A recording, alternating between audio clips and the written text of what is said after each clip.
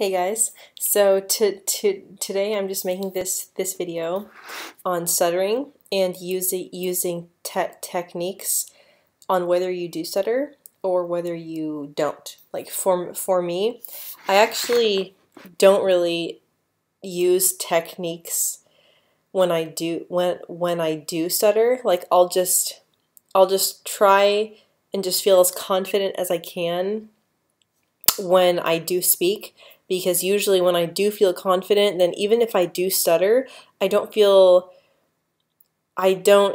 easier for me to keep on talking through my stutter. Like for example, if I am saying a sentence like that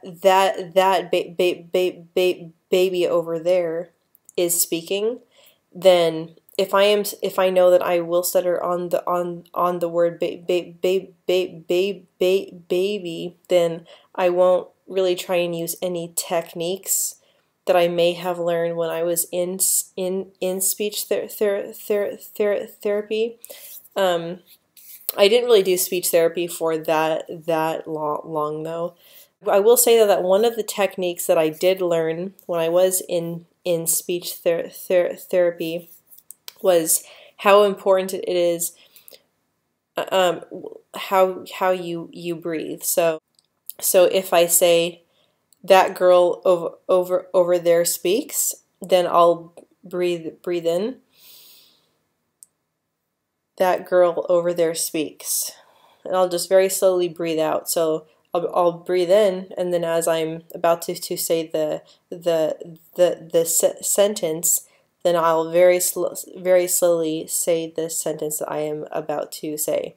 Now I don't really use this that much though. I mean, honestly, I don't really use very many speech therapy techniques, because when I do, I'm constantly thinking about it, and my confidence would go down because I would constantly be trying to change my voice, which made me feel like I had an even bigger problem than stuttering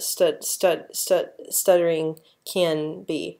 So, and I know stuttering for many stutterers can be a huge issue, but I tried, whenever I'm about to stutter on a word, if I'm just stuttering through the word, I don't try and use a technique when I'm in the middle of a sentence, because I'm trying to get it out fast. Otherwise, otherwise my conversation would be very slowed down. When I stutter on a word, I just keep on going through the word. So like if I'm stuttering on the word baby, I don't try and use a speech therapy technique if I'm already stuttering in the word. So I'll just say the word and just try and get through that word. Now, if you want to use any techniques that you may have learned in speech therapy, then by all means do it. So it's completely up to you. And I just find for myself that the more confident I feel, the more confident I feel about my stutter, then the better I feel myself, because I don't think that my speech is a huge issue unless I am constantly thinking like, oh my gosh, like my speech is so bad, like I can't even talk and I can't carry a conversation. So sometimes when I would use speech therapy or use techniques that I learned in speech therapy, my confidence would go down, because I felt like I was trying to change myself. Sometimes I will use that one technique that I forgot what it's called, but where you breathe in and you slowly say whatever sentence you want to, and I find that does help me at times, but I'm not always thinking about that, and I don't want to constantly be thinking like, oh, I have to speak this fluently or else. So I just stutter right through whatever word that I am stuttering with, and I don't like re-say the word and use a a technique that I learned in speech therapy.